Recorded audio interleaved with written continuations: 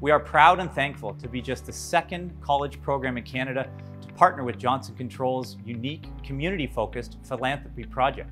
Partnership's supposed to help strengthen the program by introducing the ability to roll in some of Johnson Controls' product lines and have students learn what we do in our industry to help further improve their development and get them into a field that's an ever-growing field of building automation. Johnson Controls have hired a great number of our electromechanical graduates over the years, and the unveiling of the partnership will take our collaborative efforts in automation education to the next level.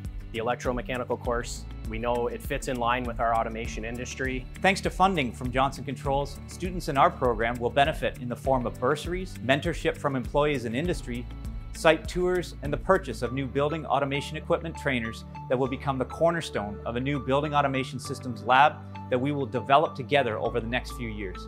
This support allows me to devote more time to my studies and help build a strong foundation for my career. I'm thrilled to meet my Johnson Controls mentor, who I'll be meeting today.